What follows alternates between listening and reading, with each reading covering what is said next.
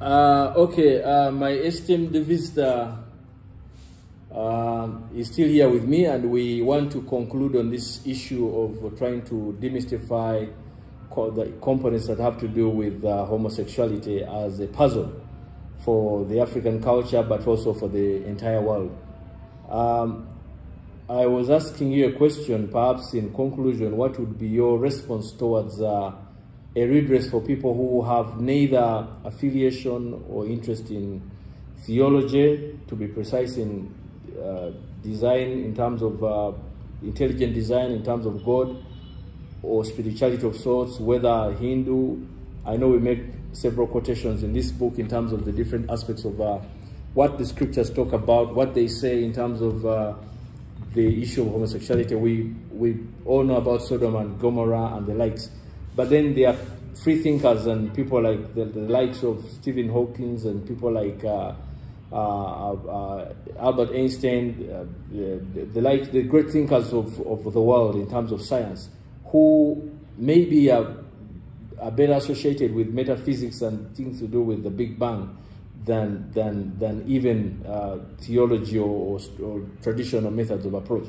What would be your response in terms of a justification for this issue of homosexuality? Well, when you look at the natural law, considering the order and pattern of the metaphysics of everything, people have to coexist horizontally with each other, then diagonally with nature, and then vertically with with the Most High Being. You may call him God or divine, if you may like. Well, these work hand in hand to make sure that the world goes, to make sure that the earth keeps on moving forward. If there is an imbalance, then there is going to be a problem.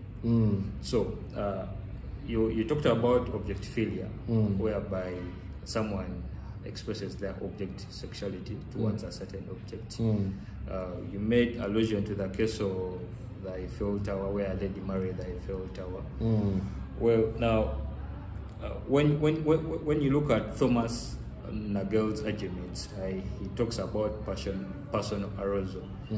He brings out the argument of personal feelings, or the personal expressions between different people, in that in coexisting, different people display their emotions. Well, now, if that lady would, of course, she does it out of love, that she loves the Eiffel Tower. Can the Eiffel Tower reciprocate? Can it also express the same feelings she expresses towards it? Definitely it would be no. So what would happen if she would maybe like to have like intercourse with it? Maybe if you're to consider the aspect of maybe procreation, what would happen? Because fine, it might be argued that not all sexual conduct is procreative. Well, there you can make reference to that different isolated cases, as they may propound that, look, there are people who are sterile because of biology, they cannot give birth. Maybe they have hit their menopause. So what would be your, maybe the question would be, what would be your response towards such a setting? That in as much as they're engaging in heterosexual activity, they cannot still bear kids rather, they cannot procreate. So my reply would be, in as much as the biology is against them, we have seen isolated cases where people have gone ahead to get surrogates, in that you get maybe an egg from the carrier mother, and then you maybe inseminate it, and then a child is born. So that indicates interest of this particular couple, despite it being biologically not able to maybe procreate. It shows that there is interest to procreate, pointing to the fact that it is very important for the order and pattern of this world to continue. in that without procreation, there would be an imbalance. When you check out in the books, the research shows that in China, the population is on a free fall, in that it's not balancing up. The people coming into the world are less compared to the people going out of the world. Same thing with Japan, during the bombings which happened, which took out people's lives. Yes, a lot of people died compared to the people who were coming into the world. So to me, all these factors have to coexist and work hand in hand. One cannot work against the other. Absolutely. If that is to happen, then it will collapse. Absolutely. So this a kind of ecosystem where the world is dependent upon one another. Exactly. I think that's probably the greatest message to whoever we want to argue in terms of a logical point of view of this ideology of homosexuality. So I think the point you make here is that whereas we are saying it's their right, or it's anybody's right to do as they claim they want to do, maybe the better position would be not enforce it on other people.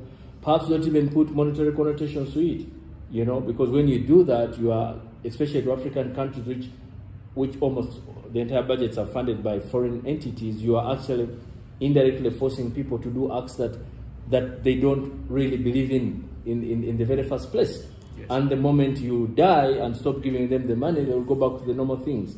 So that begs the question, perhaps, of even what's happening now. We had individuals, in terms of religious leaders, who have come out with sweeping statements, and they're saying, if you don't give us tithe and offerings, we'll take the money that the gays are giving to us. You know, those are interesting arguments, because then you clearly know where they are going. And Africans can be very good, by the way, when it comes to soliciting money.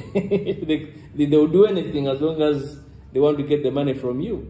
I'm told there are people who actually are paid to do those acts, and then they send the videos abroad and they're paid over that, because I think they've seen that Africa is a hard place to break when it comes to some of those entities. So I think that's the debate. What else would you want to say from your discovery out of this book that you think is relevant for our viewers, and as a scholar, as a legal scholar, and also as a future brain of this country? What else would you think is necessary that we may have left out in terms of a conclusion by way of to our audience?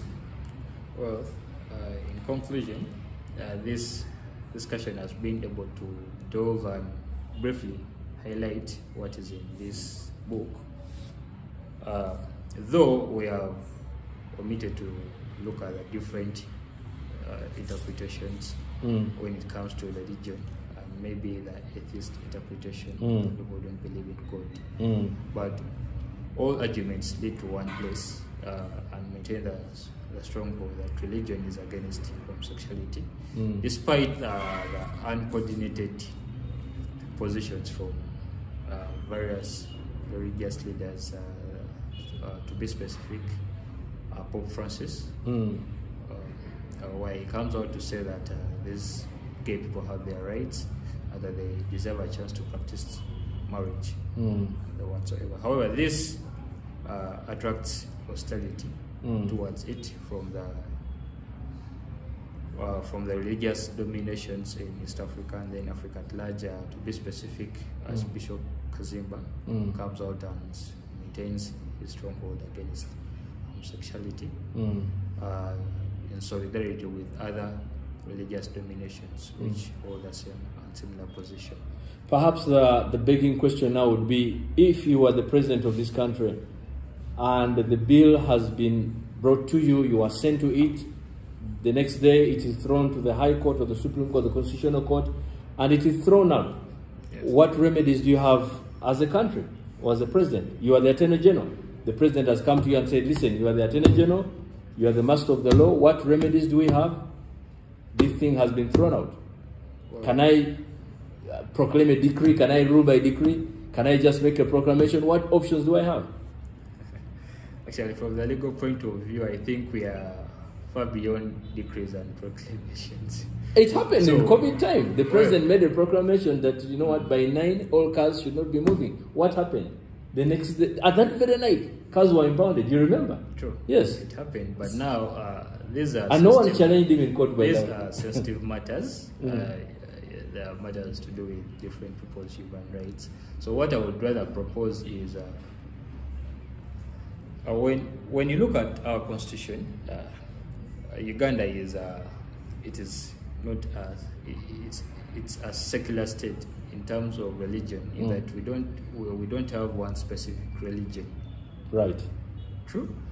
So this means that if there is a possibility that if we had at least a religion we are subscribing to as a country in recognition of other religions, let's say we can have Christianity and then recognize Islam, or the vice versa alongside other religions, in that we have a religious force in place in our constitution to the effect that if a petition is before court, court has in mind what the religious view is, or what religion holds. For example, if you look at countries which have one religion, let's say Qatar, Saudi Arabia, these issues are actually very limited.